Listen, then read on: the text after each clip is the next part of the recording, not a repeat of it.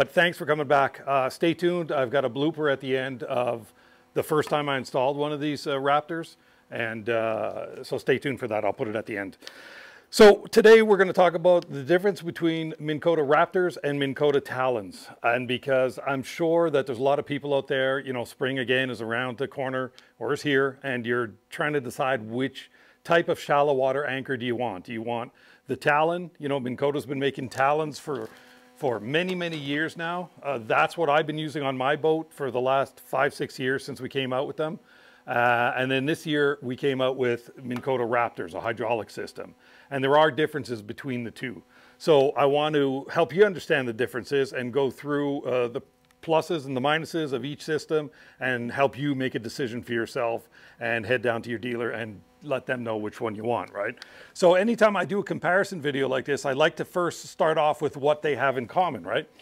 The main thing is, whether it's a Talon or Raptor, they're all part of the Kota Humminbird one boat network, which means these are Bluetooth controlled.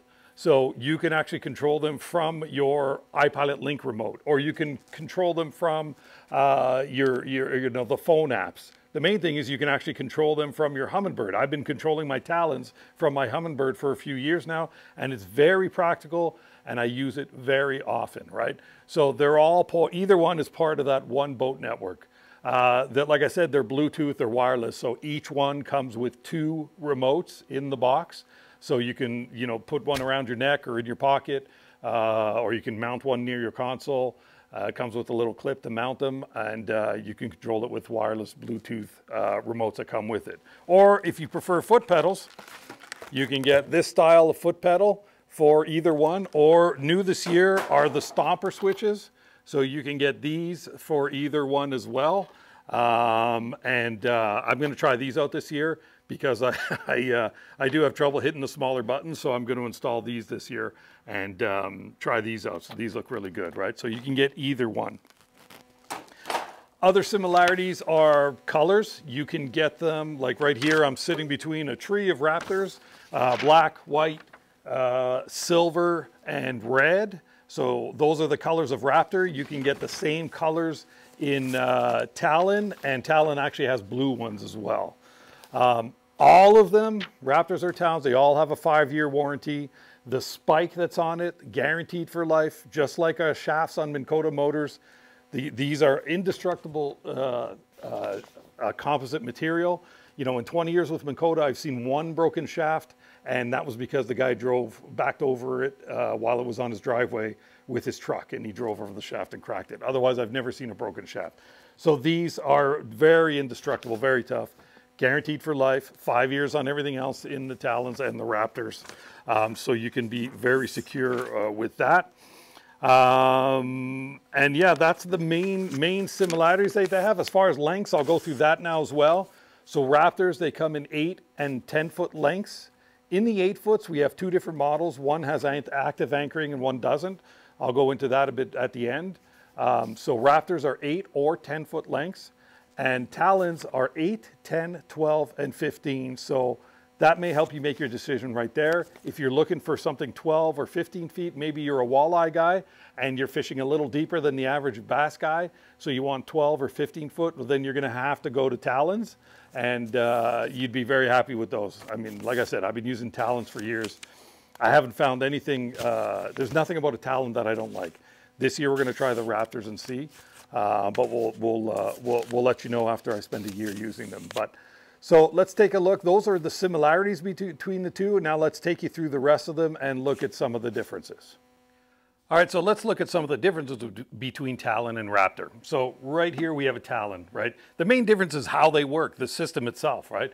This is a Talon right here. So it's always vertical like this. And if you hit your remotes or your apps or whatever, a spike comes out like that, right? And senses the bottom and stops when it has enough pressure. So in normal mode, it'll go down with 60 pounds of pressure and then give it a shot of 70 pounds and 80 pounds of pressure. That's in the regular mode, right? I have it now in soft bottom mode, so it only goes down with 60 pounds of pressure. That would be for mud or something. But that's how it works. It's just a spike like that. I'll stop it right there. So it's a spike that comes out just vertically straight down, straight up. That's it, right? Whereas the Raptor is an articulated system. So it's like this right here, right? So this is it up in the stowed position. I can't go all the way up because I'm hitting the ceiling. And then it comes down, and it's got same idea, spike on it and the spike that digs in, okay? So advantages or disadvantages. Well, this is a 10-foot Talon. This is a 10-foot Raptor. The Raptor is longer than the 10-foot Talon. So when the Raptor is up, just vertical in your boat, it's going to stick up higher than a same Talon of the same depth, right? This is a 3-stage deployment system, so it actually extends and extends, right? Kind of like sleeves, right? So that's why we can fit 10 feet in a smaller package like that right there. So just keep that in mind. If you're looking at a 10-foot Raptor, 10-foot Talon, they're not the same length, right? So, I mean, I've heard some people say, well, the Talon, the disadvantage is that these are always vertical in the boat. So, you know, they kind of get in the way of fishing, or, you know, because they're sticking up next to your engine, you know. Whereas Raptors, when they're deployed, they're down and you don't see them anymore. But then on the other hand, I've also heard, well, Raptors, they're in the water sticking out. So if you're fighting a fish, they can easily get caught in the Raptors, you know. Again, I haven't tried Raptor yet. I don't see that being a big problem. I never had a problem with Talons as far as them being vertical in the boat and getting in the way, you know, from somebody fishing in the back, getting in the way, fighting a fish, or for whatever reason. You know, maybe I'm not catching very many fish, and maybe that's why, I don't know. But I don't think that's going to be an advantage or a disadvantage to either of them, right? But they are two different systems like that. As far as installing them on a boat, there are some similarities. So both of them, a Raptor or a Talon, straight out of the box, you can install them to the back of an aluminum boat or a flat transom boat. You can install them just with what comes in the box. You do not need anything else. They're actually the same hole pattern. So just one notice, if you already have a Raptor or a Talon and you're switching to Raptor, it's the same hole pattern. But yeah, an aluminum boat, let's say, you can just mount them directly, drill 4 holes in the back of your transom and mount it directly there. It comes with the bolts to do that, right? To install on, let's say, a bass boat application, so whether with a jack plate or not a jack plate. So just to give you an indication, the Lund that I've been running for the last few years did not have a jack plate. So I would use a sandwich style mount that would fit between the transom and the outboard, right? So that's that. This is the bracket that I had for my Talons, right? And you can get the same kind of mount for Raptor. Now this is the one that fits on the side of the jack plate, but same idea, right? So they fit either on the side of a jack plate or sandwiched, and you're gonna have to decide whether you want to do that. So my suggestion is, if you have a jack plate, use the jack plate style mount. And if you do not, if you just have your engine on the transom, then use a sandwich style. So these black ones, these are the Raptor mounts. Now they're a fair amount lighter than Talon mounts. And the reason is because Raptors are a fair amount lighter than a Talon. So that's one advantage for the Raptor, is they weigh a lot less. And I noticed that as soon as I took them out of the box. I was actually holding this one up, mounting it. I'm holding it with one hand and putting in the bolts in to mount it. I'm like, this is super light. So that's one advantage for the Raptor, is the weight, right? So the brackets are lighter and the Raptor itself is lighter. The other difference is, I think I mentioned that each one has a spike guaranteed for life, so that's pretty important. The electrical install. So the advantage of a Talon is the installation. This is the wire that comes off the Talon right here. So what you have is a positive and a negative, right? And those hook up to your battery, and that's it. Your Talon's installed, okay? There is another green wire that you'll see. This is an ignition wire. So this can tie into your ignition, and if your Talons are down and you start your engine, an alarm will go off to say, hey, don't go anywhere because your Talons are down. Frankly, I've seen some videos that were shot to test Talons, and you're not going to go anywhere, trust me. But anyways, you should know that your Talon is down before you try to take off. So that's what the green ignition wire is there. So it explains how to hook that up in the instructions as well. So that's the Talon install. You know, decide what plate you want, or put it directly to the back, and then you have power, positive and negative ignition wire. That's it. So very easy to install a Talon. The other advantage of Talon 2 is they're very easy to take off. So speaking of this power cable, when I was using Talons last year, we make a quick disconnect for this actual wire right here. So very easy to install, quick disconnect. Essentially you're cutting this and putting a connection in there, and you know, nice metal connection. That way you can unscrew it. This end stays hooked up to your battery. You're good to go. You take your power cable, you loosen this, both sides, 4 sides, and the Talon will slide right off. So if you're in a place where you're worried about it getting stolen, or maybe you're leaving it at the dock all week while you're away from the cottage and you want to take it off, Talon is very, very easy to take off. Very, very easy.